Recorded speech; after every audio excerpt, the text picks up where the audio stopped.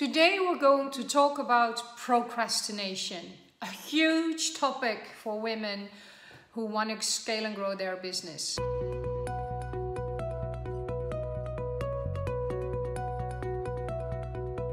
My name is Tineke Rensen. I'm from Powerful Business Academy. I help self-employed businesswomen to scale to a proper business owner, to build your own business. And double your income in a year. Now, what about procrastination? We all have it. And some of us deal better with it than others. Some of it creates to-do lists. Some of it work around it with time management. Some of us use kill the frog in the morning attitude, like do it first and then it's gone.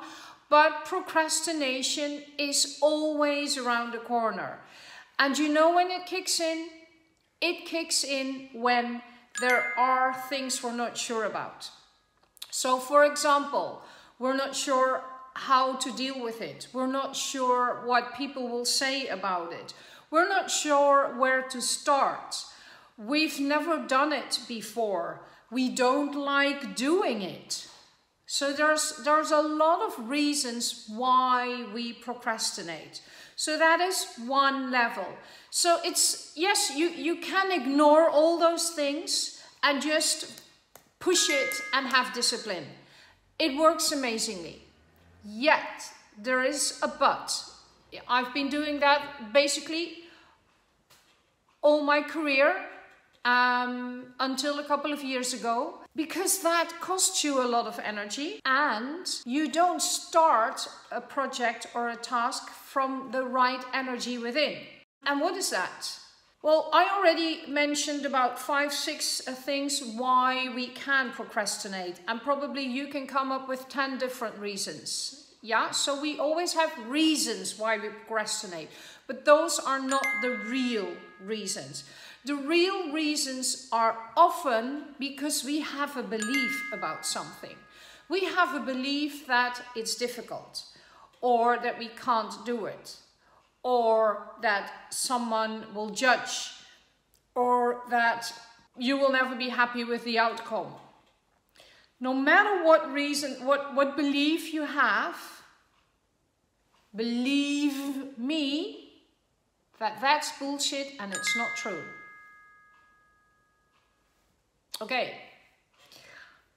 But you have the proof all around.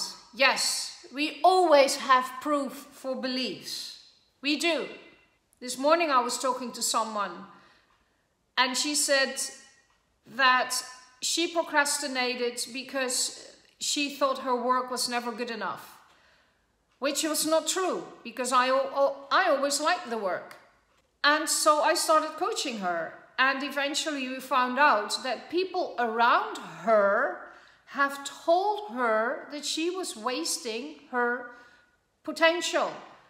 She had so much skills, they would say to her, if I would have your skills, I wouldn't do what you do, but she loves what she does. But she adopted those nasty voices and she started to believe them, and therefore she set herself up for procrastination. Even she set herself up for failure, because whatever she produced, she always thought it was not good enough. Now, still, that's not the procrastination part. But what about if you feel that whatever you're going to do, it will never be good enough? Do you like starting? Do you like to start with that task at all? Or if you have the belief, I don't know how to do it, I'm stupid, I'm not skilled enough, I'm not tech savvy enough. Well, you will always find the proof, because it's a belief. You will either push your wrong button and whoop, everything you've done is gone and you see, I'm not tech savvy enough. Well, that's the self-fulfilling prophecy at work. It always needs proof of your belief. So wouldn't you rather start a task from the right belief, from the right energy, so that you don't set yourself up for the self-fulfilling prophecy, so that you don't have to procrastinate anymore? Now, it's not always that easy to find the reason behind procrastination and even go deeper and find why you have a belief that is self-fulfilling all the time. Because a belief is not true for someone else and not for me. A belief is actually never true. It always originates from past. And it makes you start something from a certain perspective. You can always start with a fresh, clean slate. The past does not have to determine what you do now and what your outcome is tomorrow. No way. So procrastination, yes, you can force yourself, and that's the masculine way of doing it. Or you can start to look within and start to eliminate the reasons for procrastination. And that's creating freedom.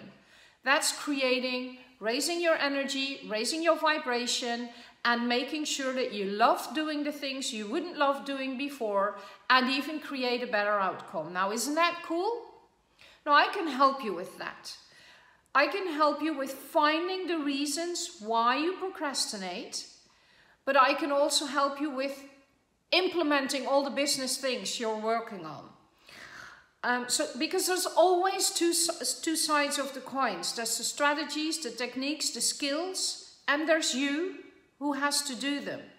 And when you do them with the wrong beliefs and with the wrong energy, the outcome is going to be different.